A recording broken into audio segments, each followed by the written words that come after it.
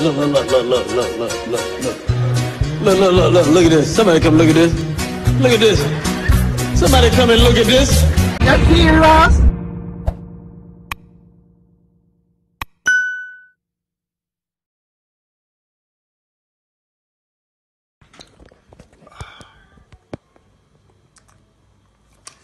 Alright.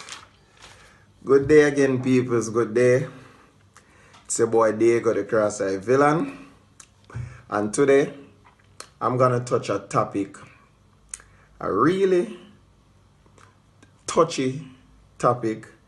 And this topic is about slavery and color discrimination. Now, we all know that in the USA, slavery was abolished in 1865 and in England 1833, right? So England abolished slavery first. But at the same time, don't ever think say slavery really abolished. Them just make it look like say, yeah, we have freedom and everything and all these fancy stuff where we can try to own, which the main thing them will try to own is properties and them something. And if you notice on your title, you don't see owner on it. You see older. So we still not own nothing more than the vanity them where them are run down vehicle and all of them stuff there. You know, but what more I really touch now is skin tone discrimination and brown privilege. Because right now, as we see, we are talking about Black Lives Matters, which that is good. Black life do matter and all life do matter. But this skin tone discrimination now, brown privilege. I remember when we used to go to school back in the days and them used to have this saying where them say, black is beauty and red is corruption. You remember that, right? Alright. Now, if you look into things, color is a visible trait in a way it noticeable during any social interaction and it can use to form judgment against the other or whosoever it may be. So when we used to grow up and remember some phrases as we said, black is beauty and brown is corruption.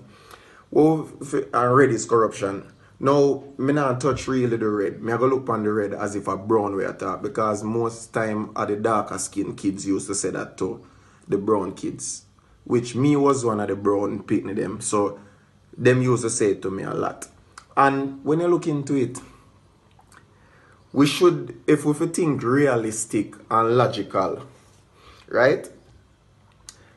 Brown is really like a corruption, you know, when you look into it, you know. And with no disrespect to brown people, because I couldn't look for disrespect myself, but if we think logical, why we end up come brown? Because nobody never make brown. It's either you have black skin or white skin, right? So no brown, no in between no there unless some mixing up go on. And all the mixing up get for start now. Now this are all the privilege come in. Because if we think logical and look into it, a non-consensual relationship with female slaves that end up bring forth some other color now, like brown or sometimes higher color too, but well might look white, but you can see there's a mixture with black. So when you look into it, and for all those who don't understand what is non-consensual relationship, a rape, them rape, we ancestor them. So we know with the brown skin, when you look into it, let me skip to page 2 because I jot this down in a people, so I want to make sure my words them on point and may I say the right things. And if you not agree with anything, with certain things, or may I say, don't afraid for comment or say something on it, man. Leave a dislike or like or anything. So the color brown or light skin. If we notice today, we still have brown people who think say them better than black people, right? Think them better than black people. And then by them doing that, you realize that darker skinned people now think them lesser, and them self-esteem, it lower them self-esteem because them think say them not beautiful with the color where God give them. And then me touch a topic the other day where me talk about people with bleach and all of them something there, right? Black persons, whether woman or man, just remember say you're beautiful, and them make person with them make with the light skinned people and make self-esteem drop. And now, as me say, me do a video the other day where me talk about me no want to see no bleachers. I talk about Black Lives Matter. Now you know me a comedian, so me do me little thing them and everything, bring laughter to people. But when you look into it, the reason why me really did touch that door and touch the topic there, because the people them with bleach, you are tell yourself now when I say, boy, I want to touch up little to make myself little lighter, because if me look like a browner, me go look more sweeter and everything. No, man, feel comfortable in your own skin, because the real beauty come from inside. So brown, black, white, whatever color you be, if the inside, because beauty, you know, enough people use the word beautiful, blatant and vague, and beautiful and really just outer alone. Inside and outside bring beautiful. So you will see a girl or you see a man, and the man and some or the woman look pretty, but when you talk to the person, you know, is a turn off, because the inner beauty not there to match with the outer appearance, and the two of them have to combine. So you have to be comfortable in your own skin and all of them. So you understand now? All right, look at the protests we are going a foreign right now, right? Me could never say me hate a white person. And if you look into it, and if black people, if you be honest, you know, say there's a whole heap of black people when I like white people, and me can't go say me one of them person, because you have white people where stand up for black people too, and I say Black Lives Matters. So me can't go be the one who say me I hate. Me not hate nobody at all. Me love everybody, but me hate people ways. That is what me do. Me hate ways.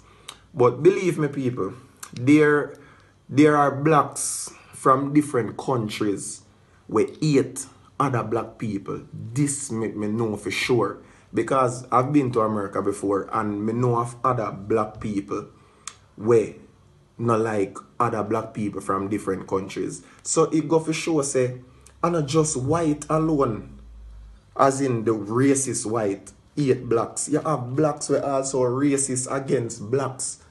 So where the unity there?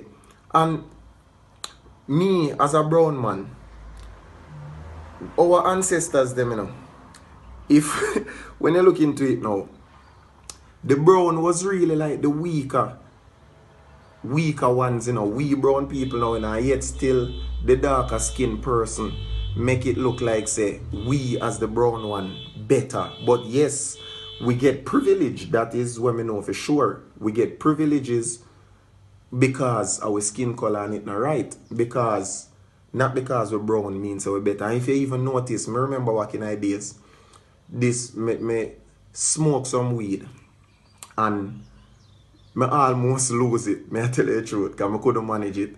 And somebody look at me and say, "Watch, imagine you as a nice brown youth, a mad." And me I say, "Oh, brown come in a mad. Like mad only make for black people alone, dark skin. Anybody not can mad." But it's like people have expectations for the eye color. Like you're supposed to become this and become that and all of them something there. So as me say, we brown one now, if you look into it, our ancestors was really like the weaker ones. And me I go explain this to you why me say that now. And people are go vex, but if you're willing to be logical, you go hear how it is true. Now, because of the leniency, enough people never know say, alright, the same non-consensual relationship what we talk about, it end up bring a privilege now where the slave them will get raped now by the plantation owners, and them end up have baby for the slave masters them. The baby them come with eye color now. Now the man, I go love him baby, Now that slave end up get a privilege now if he can work inside the house, cook for the master and everything, and them get fi can even read now because them they around the house. People them will start learn how to read and look into books and understand certain things. So them end up get a privilege now over the darker skins now. And with that privilege, when you look into it, when the real rebellion for start now, may I show you how black end up. Boy, may I tell you sometime when you think about it. Now, when the slave them now, the darker skins one were really a face the tribulation and really want to start a rebellion now for get way. A few ancestor them now depend. No, why? Master is nice to us and master treat us good and this and that and all of them something there. One bag of heifery. So when you look into it, this brown privilege thing, me not like it. Everybody be treated equally. So when you look into it, the man with the brown skin don't feel like you're better than the man with the dark skin. Cause when you look into it, a brown ancestors was really like the sellout or the weaker ones them. Are the black, real dark skin, them really war and really face the trials and tribulations. So until we start look at ourselves and seeing ourselves as one, no change now come here. Even, alright, look on this. Even if you look at it, you know, say you have some prettier people now, black skin, you know, but prettier people, where through them hair straight or some of them hair curly, them think say them better than the other black skin man where them refer to it as nappy head, but wool ear, them think them better than them. Hey, listen to me now, black people, man. Listen to me. Here, we need to start no say. We never born in a slavery, or slavery wasn't we beginning. Here, black men and black women were kings and queens one time upon this earth, yeah. But with dirty mentality and with ways, with crab in a barrel mentality, make we get overpower.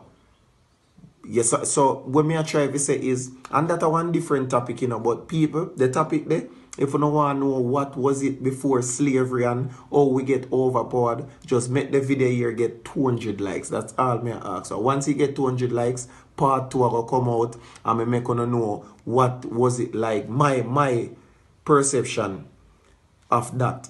How was things before slavery based on the Bible? Because the Bible, even though me think it tamper with it, you know, but it still make it show you say everything started down in Africa there. Africa, in the east. Yeah, man, so as me say, man, we need to just start so one another as one. And don't think we're better than nobody. Equals. And then we will see change. We black people need to start change how we think about each other first before we think say other people are going to change how them think towards we. And as me I say, I'm your boy Diego, the cross-eyed villain. I'm out.